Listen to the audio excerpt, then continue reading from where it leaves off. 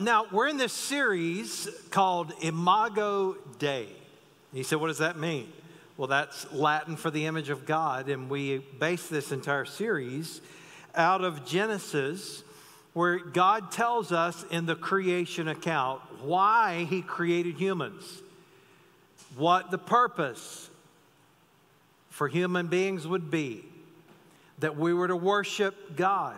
Over the past several weeks, we've answered some questions that I think that are relevant to our culture today. By the way, the Word of God is always relevant. We believe it's God's inspired Word, and when it comes from God, then it's for us. And so we've talked about that in the life of a believer, there is no room for racism or prejudice. We've talked about that in the life of a believer, we have great value. Now, I realize that we have a culture today that kind of screws up this idea of your self-worth. Because what happens is when you get your self-worth from something other than God, then it begins to screw up your life and it fills you with pride. Now, don't get me wrong, I'm not suggesting that it's not okay to build up your children or to compliment people. It is. But the idea that we get our self-worth from anything other than God and fulfilling his purposes in our life, it derails us. And then you get a false sense of value and a false sense of worship in your life. By the way, you have great value beyond what you can imagine. You say, why is that? Because value comes from what a person is willing to pay for that thing. How many have seen the movie Titanic? Seen that movie before? If you remember, that movie came out a long time ago, and that song by Celine Dion, first time I heard it, I thought, man, that was wonderful. By the 10 millionth time I heard it, I wanted to hurt somebody when it came on, all right? But you remember that was all the rage. I read a story about a woman, I believe it was, that went to like a little pawn shop, and she loved to buy frames for pictures. And she bought them, and some were antiques, and some of them she would just get, and she'd paint them, and she liked doing that. She bought this one frame that had a picture in it, and she took it out, and in the inside of that frame, between the cardboard and the picture on the front, there was a menu from lunch on the day that the Titanic sank. Some person had been in first class, obviously, and they had that in their pocket. Well, they got that, and this person had put that in that little frame. This person bought this frame for $1, and they sold that little menu from the Titanic the day that it sank for over $100,000. Now, what is the point? The point is something is valuable by what someone's willing to pay for it. Now, I shouldn't say probably, I definitely would not have paid $100,000 for a menu from the Titanic unless I could buy it and sell it and make money on it, all right? But the reason you have value is not because some person has built up your ego, but rather it's because what God was willing to pay for you. The Bible tells us that Jesus, the second person of the Trinity, what did he do to pay for us? The Bible says he became sin. So he that had no sin became sin so that we might become the righteousness of God in him. That's how much value you have. God loves people more than anything. So we've learned that how we should treat people. Well, today I want to talk about a subject that I believe comes right from Scripture, and it is very relevant to where we are today. And here's the topic: do sex and gender matter? Do sex and gender matter? Well, that's a big question, isn't it? Today, everyone discusses that with transgenderism and all of the stuff that goes along with that. Well, let's actually see what God says about it. Genesis chapter 1, verses 27 and 28. So God created man in his own image. In the image of God, he created him. That word him in the original language, in Hebrew, it's the word for mankind. So he created mankind in his image. Male and female, he created them. Not just man, male and female, he created them. And God blessed them. You need to remember that. God blessed them, and God said to them, be fruitful and multiply and fill the earth and subdue it and rule over the fish of the sea and over the birds of the sky and over every living thing that moves on the earth. We've talked about this mandate that God gives us in our work and spiritually speaking, what those words mean when we rule and we have dominion and we are to subdue things, and that God has created us to reign in Him. And what we looked at that. So today, I'm just going to give you 3 thoughts to answer the question biblically, not culturally, because quite frankly, it doesn't matter what culture says. Quite frankly, it doesn't matter who controls the political scene, okay? God didn't call us to be political. I'm not suggesting you shouldn't vote. I'm not suggesting you shouldn't vote your conscience. I hope you do. I hope you get involved. We don't talk about politics here because we talk about the Word of God here and what God has called us to do and to be, okay? You figure all that other stuff out, okay? But here's the point, and I don't want you to miss it. We want to see what God says about something. So to answer the question, do sex and gender matter?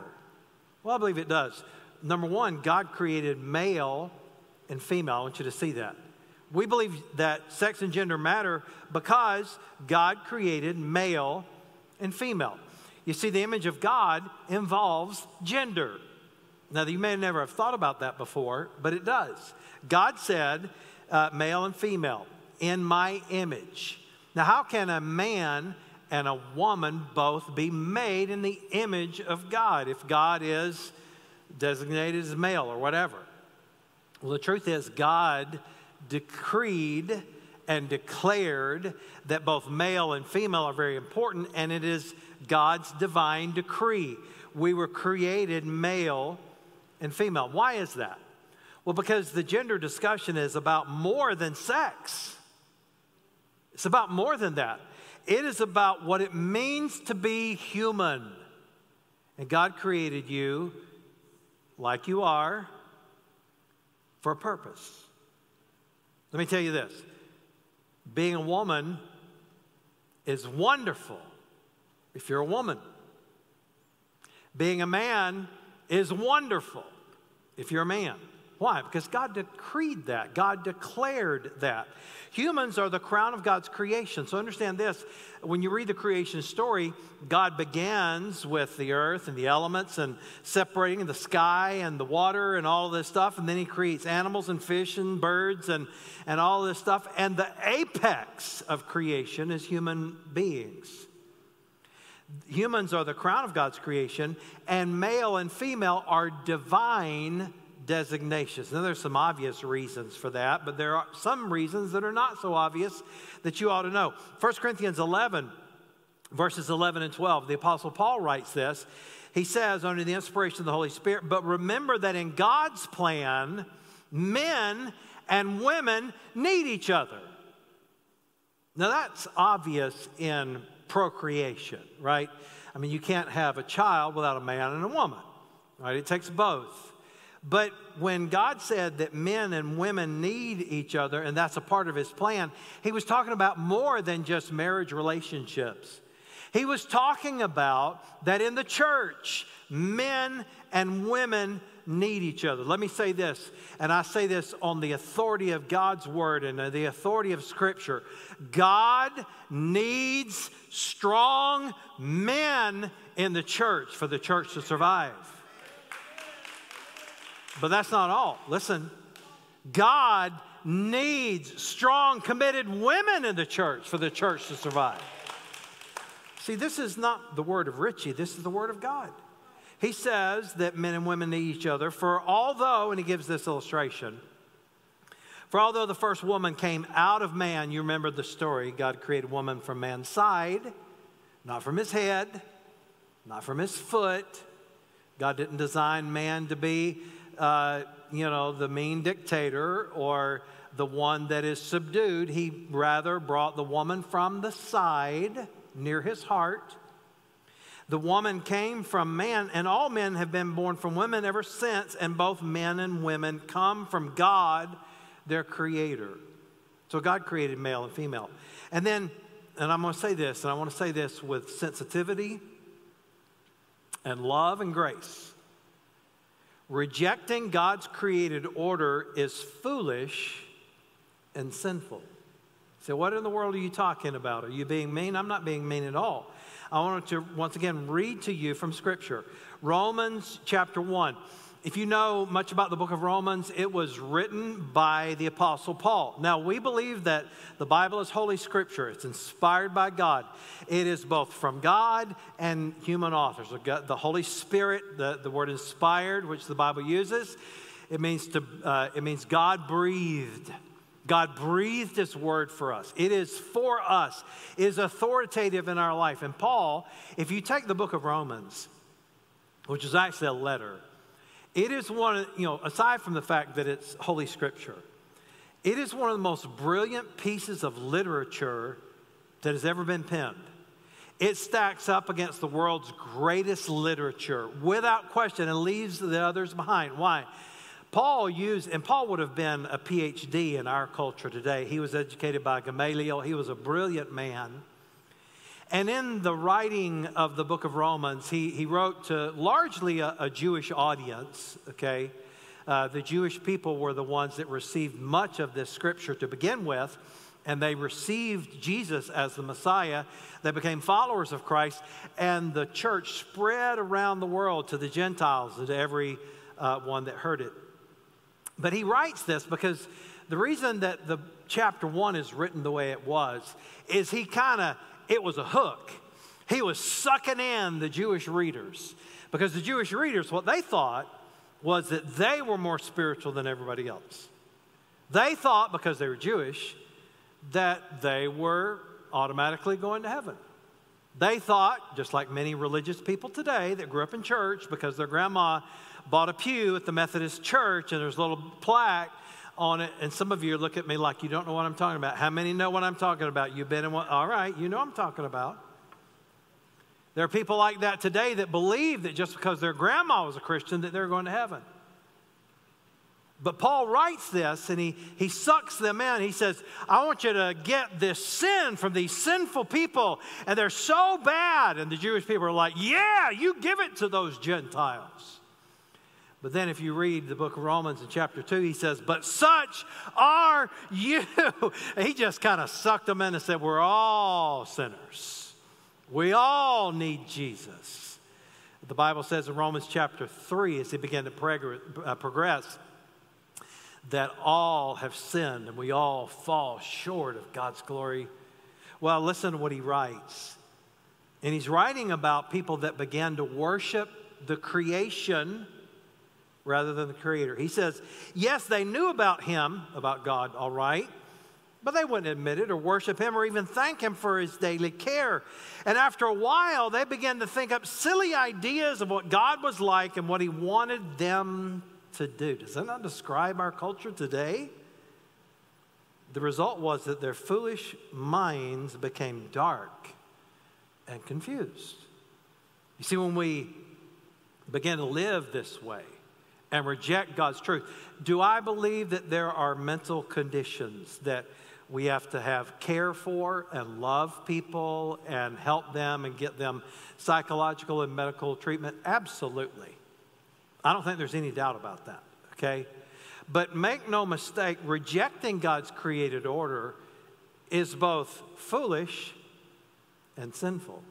Listen to what Paul writes just a couple verses down. Romans 1:28. Since they thought it foolish to acknowledge God. Do we not live in a culture like that today? They want to reject God. They want to reject absolute truth. They want to reject the Word of God. When people begin to do that, notice what happens. He abandoned them to their foolish thinking and let them do things that should never be done. What does that mean? It means that God's not going to force you to live anyway. You're going to stand before God one day, and the truth is you have a free will. And you can choose. You can either choose to love God, to serve Him. Jesus said that the entire Bible is wrapped up in two statements: love the Lord your God with all your heart, soul, and mind, and love your neighbor as yourself. We talked about that the other week.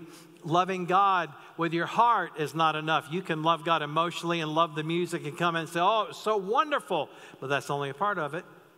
You can love God with your mind. Think about Christian things, and people that do that, they logically approach things, and what they say is, well, you shouldn't live this type of way. And what happens is when you only love God with your mind, you become mean and mean-spirited and judgmental. And then there are those that you love God with your heart and your mind and your soul. Your soul is your mind, your decision-making, your will and volition, and your emotions. It's the complete human, okay? So we're to love God in those ways. But then he says you're to love your neighbor as yourself. And so here's what we learn from Scripture. It's not enough just to come to church and say, oh, I love church. I love Jesus because it feels good. It's not enough just to think morally, because Jesus did not come to make you moral. Jesus came to bring dead things to life. And make no mistake about it, the greatest morality you can possibly have falls short of God's glory. And apart from Jesus Christ, your morality, are there moral people in the world? Sure. I mean, look, the truth is, most of you are probably more moral than the average person when it comes to morality. I doubt, there may be some, I doubt there are very many mass murderers in the room today, okay? At least I hope there's not, all right? If it turns out one day that we had a room full of mass murderers, then I'll stand corrected, okay? And when it comes to morality, most of you, you're probably pretty good. You're decent. You're good people, as they say. But that's not why Jesus came. If you think that Christianity is about morality, then you've not really studied Scripture. Am I suggesting you should be immoral? Of course not. Yes, you should be moral. But that's not the ultimate purpose. He came, he who knew no sin came and became our sin so that we could become the righteousness of God in him. Jesus came to bring dead things to life. He came to bring you into a relationship with the Father. Now, as a result of that, will you become more moral? Absolutely. But don't think that the path to Jesus is through your good deeds, because they're just simply not good enough. Well, he goes on and he says that we are created male and female. We need each other. Well, what does that mean for today? You are who God says you are. Pretty simple, isn't it? Gender dysphoria is rooted in self-worship. Once again, I'm not denying that there are mental conditions and psychological things that need help. I'm not remotely saying that we throw the baby out with the bathwater. People need help. They need love. They need ministry, okay? But this idea that just because you say, well, we're going to take this and we're going to embrace it because that's just being nice. And I really do believe that most people in embracing this, that their real motive is probably good. They want to be kind. They want to be a blessing. But listen, God says that when you stop seeing what he did, you begin to worship self. And then I would say this, that it's okay for men to be men. We need to teach our boys to be boys. We need to teach boys to embrace biblical manhood. We need to teach boys that they are important. We need to teach boys that being a man is more than just being a grown-up, more than just physical maturity, that it requires responsibility and strength of character to be a man. That's what God has called men to do and to be. It's okay. We should embrace. Men, listen, is there such thing as toxic masculinity? Well, I'm sure that there are toxic males. But this idea that being made in the image of God for who you are called to be and embracing that, it's not toxic, it's biblical. You say, well, does that mean that I can mistreat my wife? Read the Bible, bozo. All right? That's not what it means at all. It don't mean that you come home and kick the door down and demand things. Okay? Good luck with that. All right? I mean, look, the fact is you can't treat your wife bad and ignore her all day and then expect her to be, you know what, in the bedroom. All right? You know what I'm saying? Look, some of you women said, all right, and amen too much. All right? So, amen, Pastor. You tell it. Well, let me move on, all right? It's okay for women to be women. According to Scripture, we need to teach our girls to be girls. It's okay to be feminine. In fact, it's a wonderful thing for a woman to be feminine. You need to teach girls that they are important. We need to teach our girls to embrace biblical womanhood. We need to teach our girls that being a woman is more than just physical maturity. Now, let me speak with a pastor's heart for just a second. In the culture that we live in today, there are many women and young girls that come from broken homes, that come from difficult circumstances, and they feed on social media, they feed on the internet, they feed on television programs, and in their mind, the way that they think that they are valuable is really the very opposite of what makes them valuable. They think that by being a sex object, that's what makes them attractive and valuable. Now, God created you as a sexual being. Don't misunderstand me. But I'm just simply saying that your value does not come because you have a lot of guys lusting after you. That's not where your value is, okay? Now, it is okay for a woman to be a woman. It's an okay thing for a woman to pursue biblical womanhood. Now, let me tell you what the Bible does not say about biblical womanhood, because this is where things get confusing from time to time, because there have been a bunch of men in the past that have not fully taught Scripture the way that it is. Now, if you read in the New Testament, they did, when there are statements like, there's neither male nor female, bond or free in Christ.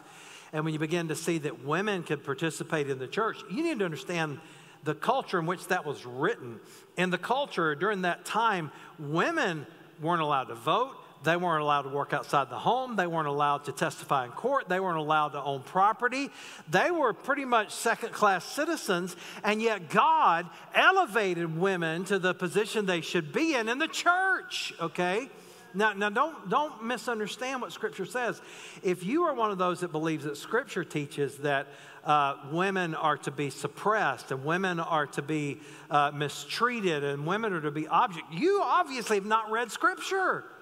And you know nothing about history, because where Christianity has taken root and the Word of God is taught throughout world history, those are the places that women have the most rights, the most respect, and the most value. So it's okay for you to pursue biblical womanhood. Now, what does that mean?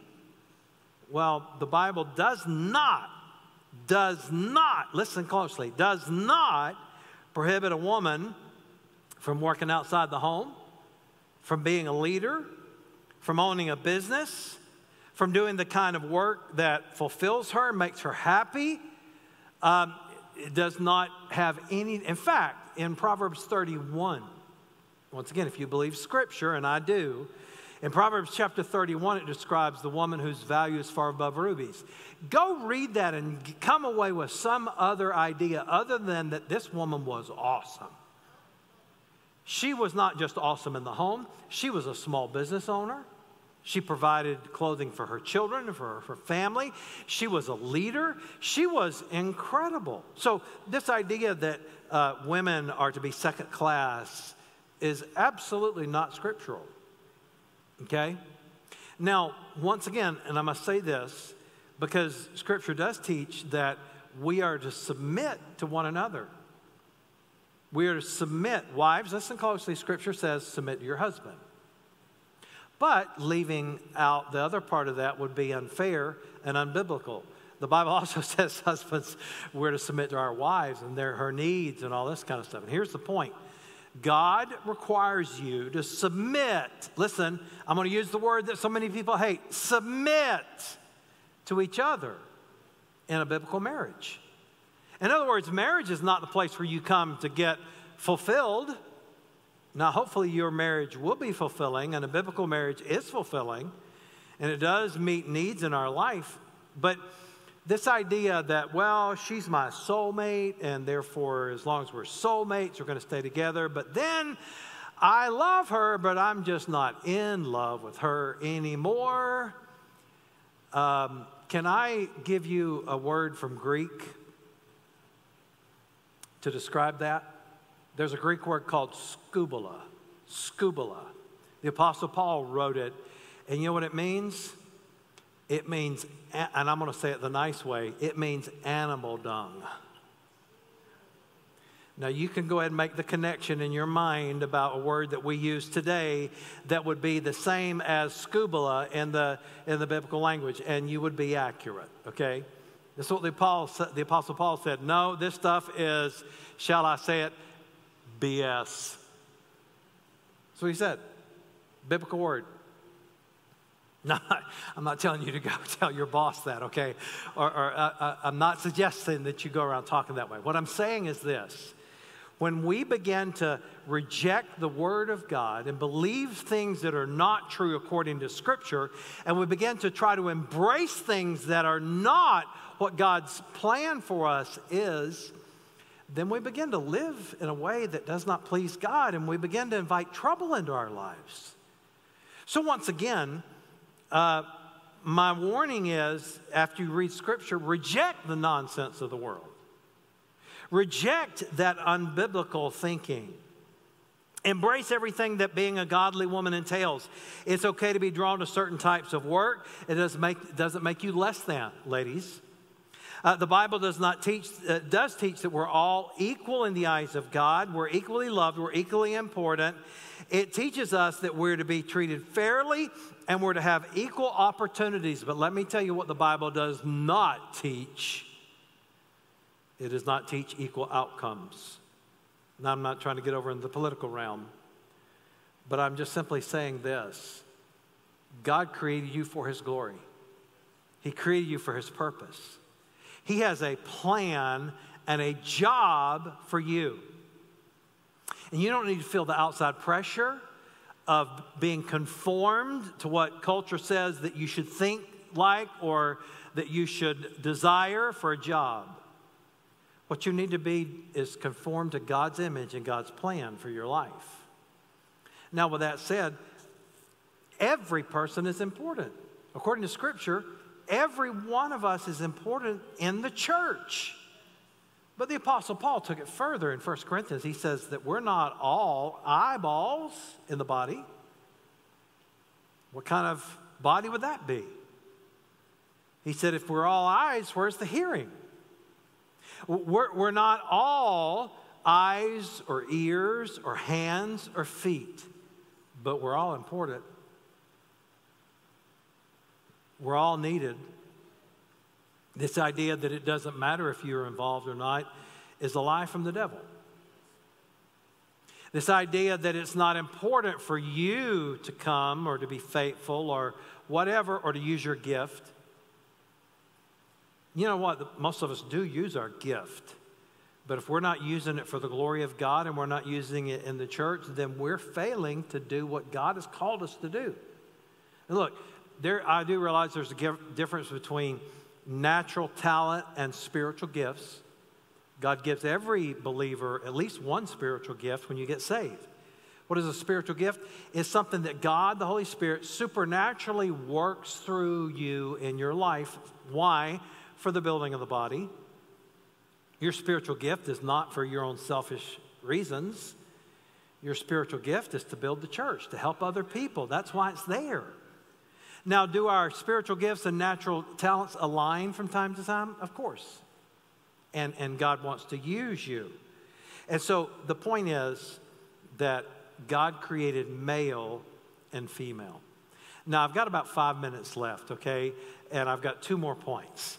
Now, if you try to measure the amount of time I spent on that first point with the amount of time that I'm going to spend on the last 2 points, we ain't going to get lunch on time, all right? That's what I'm saying. But I'm not going to do that. I'm going to try to get this done in 5 minutes. Point number 2, God blessed male and female. He made them, He created them, and then He blessed them. Interesting, isn't it, that He blessed them before they ever received a command from God to work or to do anything? Now, what does that mean? Well, I believe that it's a picture of the grace of God and how we're to live our lives. In other words, we are to work from God's blessing rather than for God's blessing. You see, if you get those two reversed, you're going to be a miserable Christian. Because all of your life, you're going to be weighed down with a burden of guilt. I can never do enough. I'll never be nice enough. I'm never good enough. And you're going to be working for God's approval and working for God's blessing. But you know what God said to Adam and Eve before He ever made them one single command? He blessed them. They worked from His blessing, not for His blessing. Now, when you get that God's grace is sufficient, and you get that God's grace is important in life, you know what happens? You begin to work from His grace. Not for His approval, because you've already got that. But you begin, it takes away that cloud of guilt, that dark cloud that hangs over so many Christians' lives where they think that they're never enough, and they believe the lies of the devil. You do remember that Jesus said that the enemy came to kill and to destroy and to steal. He wants to steal it from you. He wants to destroy you. He is a liar. He always says you're not enough, that you're not, and look, let's be honest, you're not. Neither am I. But Jesus is. And because when we understand God's grace, you say, well, I don't deserve it. That's why it's called grace. You see, grace doesn't mean that in fact, it can't be earned if it's grace. And that is a beautiful thing that God did. He blessed us. And when you begin to understand this, that it's a blessing to be male, made in the image of God. It's a blessing to be female and made in the image of God. It's a blessing. God did it for His glory. What did He bless in that creation story? He blessed creation. He blessed humans. And He blessed the Sabbath. It tells me that worshiping God, taking that, and I've said this many times, you can get more done in 6 days than you can in 7. You say, well, we're not under law anymore. That's true, but the Sabbath came before the law. And it's a universal principle. You need to take some time off. You need to take time to worship God. You see this idea that many modern Christians have, that the church isn't important, that they don't need to go to church, that's just simply not biblical. Now, I'm not trying to be mean, God knows. But let me just say that even before the New Testament ever came, God blessed the Sabbath. It's important. Now I realize that things come up. Jesus said, if your ox falls in the ditch on the Sabbath, you'll pull it out. But I grew up in a church where the pastor said this, and it's an old country saying, but I think it's true. He said, it's true, if your ox falls in the ditch on the Sabbath, you need to pull it out. He said, but if the same ox falls in the same ditch every single week, he said, you either need to get rid of the ox or fill in the ditch. Now, I don't know how theological that is, but I do believe it. All right? Now, anyway, and then God created them, male and female, for His divine purpose. That's the last thing. What were their purposes? It was the purpose of worship. He created us to worship Him, to fill the earth with worshipers. He created us for the purpose of family. God said to multiply and fill the earth. That was more than a physical command. Obviously, we're to fill the earth with children. That's part of the command. But sin marred our life and it marred work, okay? And so we're created in the image of God to bring worship to this world. The purpose was work. Before the fall, man's relationship with God was beautiful. The man's relationship with work was beautiful. But man was to create, to rule, and have power over all of creation. But in sin, however, the earth was cursed. Death entered the scene. curses entered the scene. As a result, mankind since has struggled mightily with work. Problems with money and poverty mark us now. Problems with worshiping our work, the stress of work, the greed that just so encapsulates so many families. Families struggle with balancing work life and family life because of the curse. How do we overcome these challenges? You said we don't live in a perfect world. All this stuff you've talked about, Pastor, sounds great if we lived in a perfect world, or if I were perfect, but I'm not, and this world is not perfect, so what do? I'm glad you asked that question. Because let me tell you what the Bible says. We find in the Genesis story, okay, that when God gave all these commands, when God did all this, when he blessed them, there was an odd thing that we look at and we say, that's weird. You know what he commanded them to do? He commanded them to eat a lot of food. Now, he wasn't saying overeat, okay? But he said, go enjoy freely everything. You said, well, that just seems like God was providing for them. Exactly. That is what he was saying. I am the provider. You know what I've learned? I can plant an apple tree.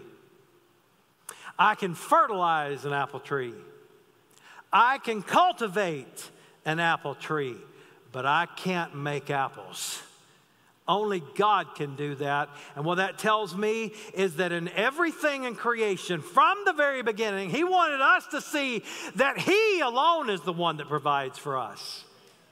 It's not creation. Don't worship your creation. It's not your job. You should have a job, okay? Don't mooch off everybody else. But that's not where your ultimate provision comes from. You know where it comes? It comes from Jesus. In fact, after they sinned, God gave us the answer to the solution to the problem. Here's what he said. When Adam sinned, he asked a very important question. He said, Adam, where are you? God knew where he was. He wanted Adam to know where he was. And then what did he do? He said, he made coats of skin. There was an animal sacrifice that was made, a blood sacrifice. And here's what he said. When he began to talk to Satan there in the Garden of Eden, he said, you're going to be cursed, crawling on your belly the rest of your life. And then he said this, I will put enmity between you and the woman and between your seed and her seed, and you're going to bruise his heel. He's going to crush your head. You say, what does that mean? That was I believe, the first prophecy that Jesus Christ would become sin for us and die on the cross, not to make us moral, but to bring us into right standing with the Heavenly Father, to make us alive in him. And yes, Satan struck Jesus' heel because he died on that cross. Jesus became human. The second person of the Trinity became human, and he will forever be human, but he is God. He is divine, and he became human so he could represent us, and he became human so he could die on the cross for our sins. And when he died on the cross, Satan struck his heel. And I'm sure he thought he had won. And after one day, he's like, it's all good, boys. And after 2 days, he's like, y'all didn't listen to me. I was telling you it's all good. But on that third day, the Son of God stepped out of death and stepped out of that tomb, and with his heel, he crushed Satan's head, and he defeated him once and for all. You say, well, how do I live? You live through that power. It's not you.